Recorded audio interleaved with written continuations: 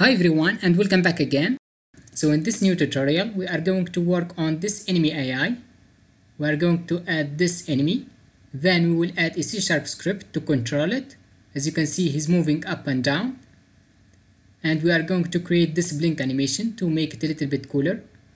In the next videos we are going to add more obstacles and more enemies. So before we get started, make sure to subscribe to my YouTube channel and hit that bell icon so that you get notified with my videos. And let's jump right into it.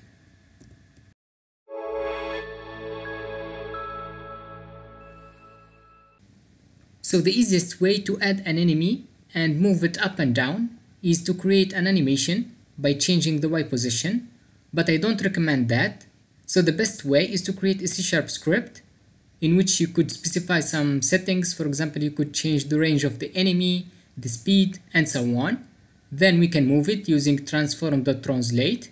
First of all, I want to make a little bit of explanation.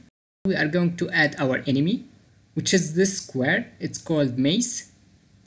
Then we are going to move it up and down by changing the Y position. So we are going to move our enemy using the vector2.up, which is the Y position. In fact, we have a built-in function, which is transform.translate, that allows you to translate the enemy along the Y-axis, but we need to check if he reaches a certain point. Then we need to change the direction, and to do that we need to add the starting Y position. So if the enemy is under the starting Y position, we need to change the direction to move upward, and if he reaches a certain range, so we are going to add a range variable. So when the Y position of the enemy is greater than the starting Y position plus the range, we need to give it back to this direction.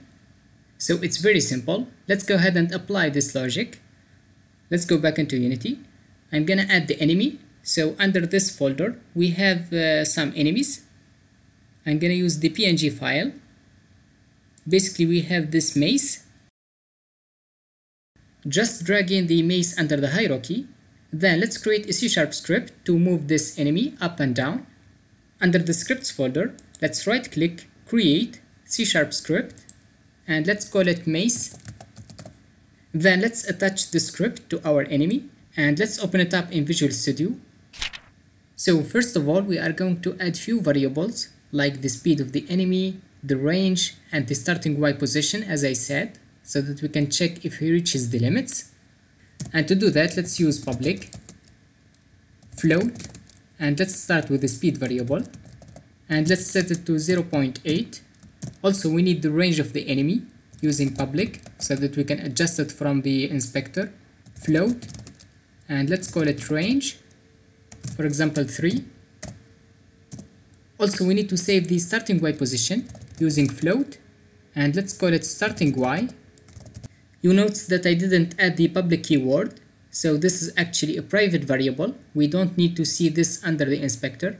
We just need to initialize it under the start function using starting Y equals the current Y position of the enemy using transform.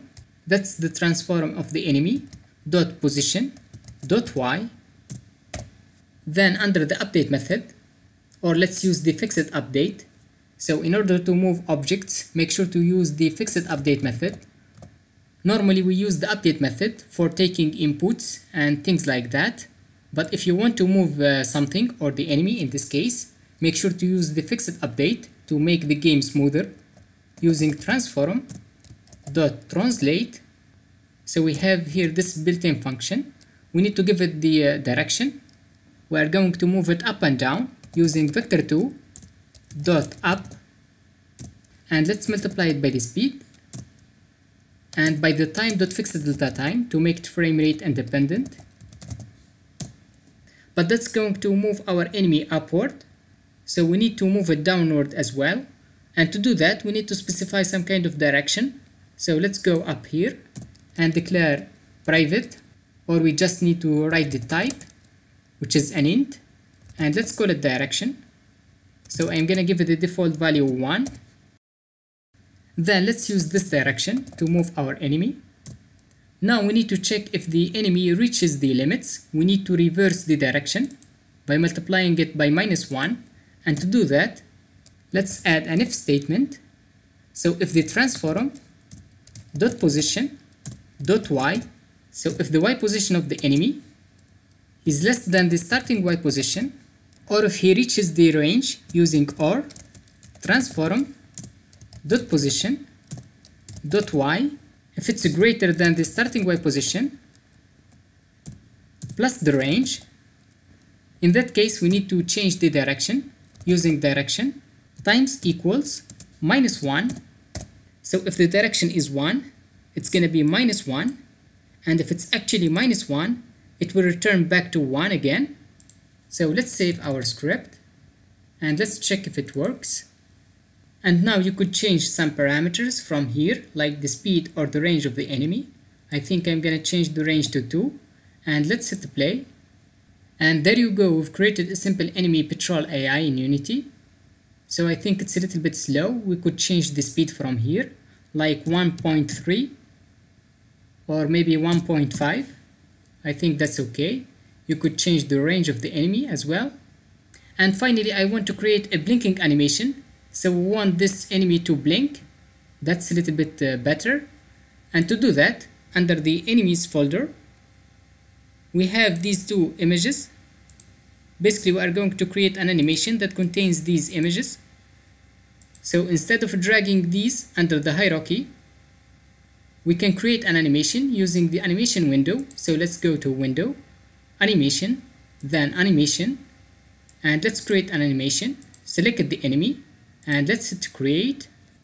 I'm gonna put it under an enemies folder and let's call it blink. Then let's hit save.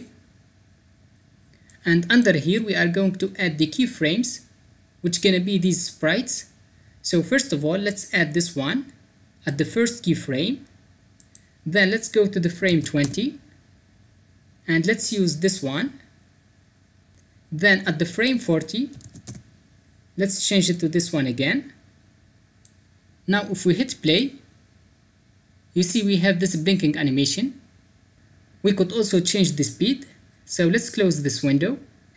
And to do that, we need to open up the animator controller, which is under this animator component. And it's created by default when we've created the blink animation. So just double click on it. We have our blink animation. We can select it. And from here, we could change the speed like 0.3. And yeah, now our enemy looks better with the blinking animation.